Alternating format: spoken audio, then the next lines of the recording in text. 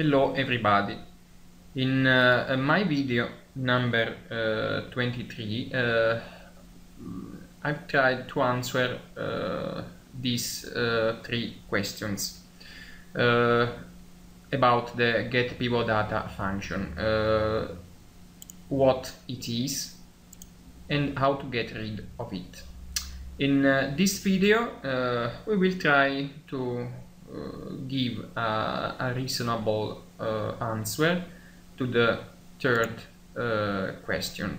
Learn how to use it properly. First, we need to examine the anatomy of the GETPIVOTDATA. And here we have it. The first argument of the GETPIVOTDATA function is the data field. Which corresponds to the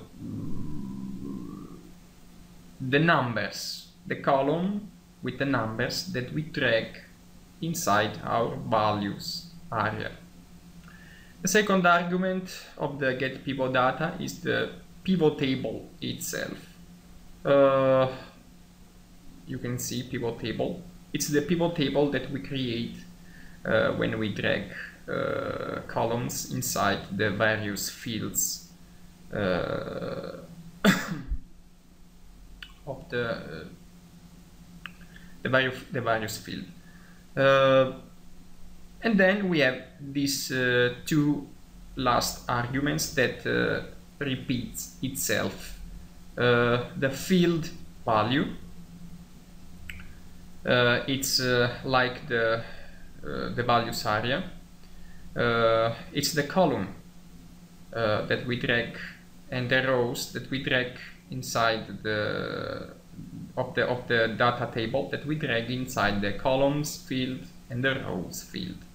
And the items are the single items that we can find inside these columns.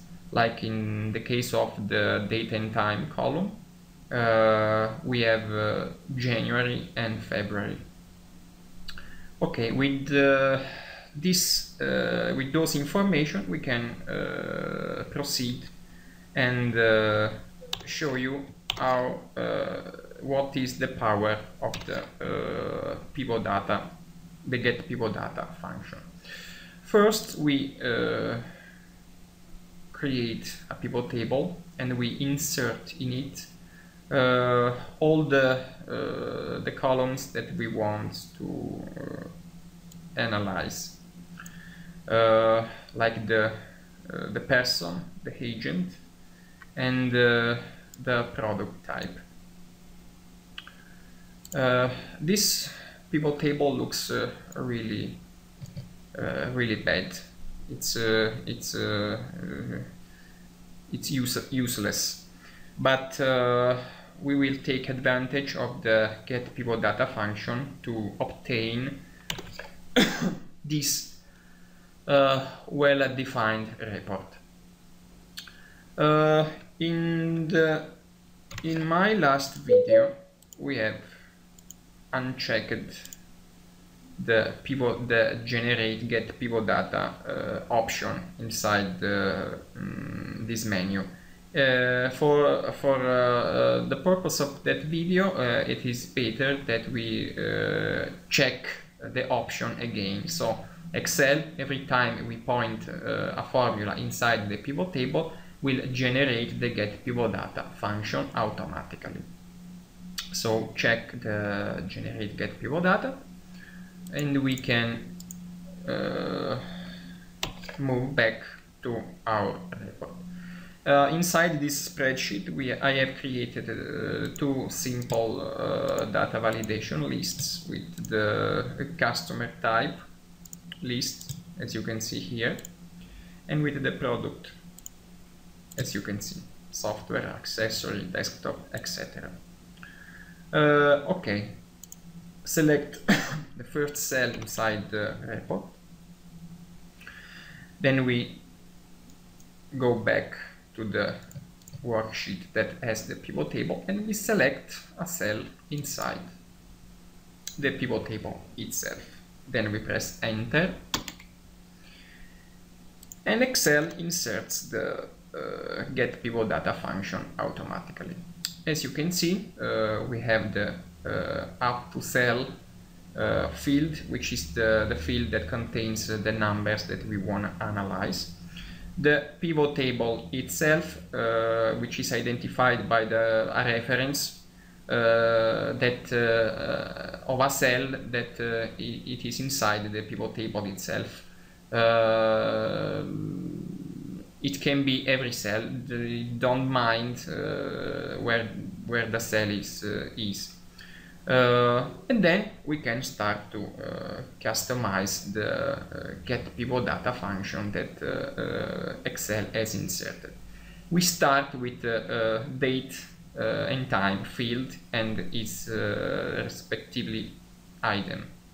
We select the item that Excel has inserted, and we point into the first row of our report in this way, and then we press F4 2 times because we want that when we copy the formula over and down, the reference has to move through the columns but not through the rows. The second customization is to point the accessories inside our the product item inside our data validation list up here. We press F4 to make the reference absolute. Then we point to the customer type field, and we select the item, and we point our selection inside our second data validation list.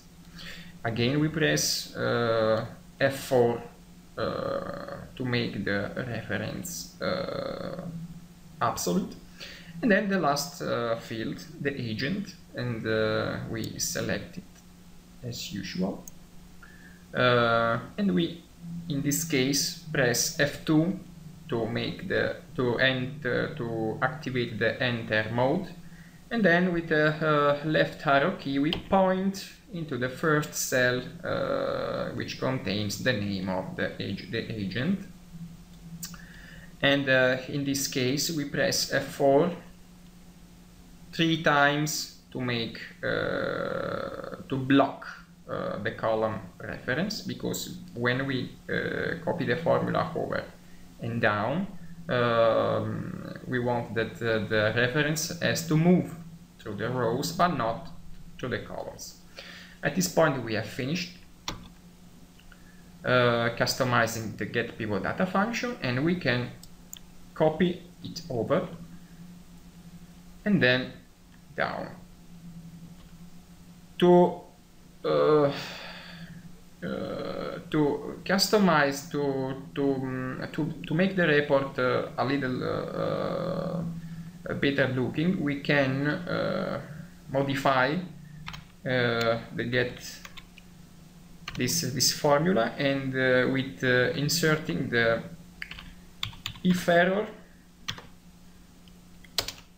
and in this way when the value is empty, is not found, Excel inserts a blank. Okay, but you can ask to me, we have created this complicated formula here for what purpose? The power of this technique is depends on the fact that your data updates frequently. Let's suppose that we have some additional data here. We copy it and we paste it at the bottom of our data table. This data is from the next month, the March, and usually, if you wanna build a report with the new data, you have to construct a new pivot table. But with the report that we have created, this is not necessary, because we go into the worksheet that has the pivot table. We click inside the pivot table. We go to the pivot table contextual tab, analyze, refresh, and as you can see, the values for the next month has appeared inside our pivot table. And when we go into our dummy report, we can see that the values in March are present, and we can select what kind of customer type and every kind of product that we want, without constructing a new report every time. And this is the real power of the GETPIVOTDATA function. You don't have to create a new pivot table every time your data updates, but it is only required that you create a report, a shell report, that with the GETPIVOTDATA inside it, and every time your data updates, the only thing that you have to do is to refresh the pivot table, and your report it is always actual. I hope that this video has been useful for you. You have enjoyed watching it, and I hope to see you in the next video.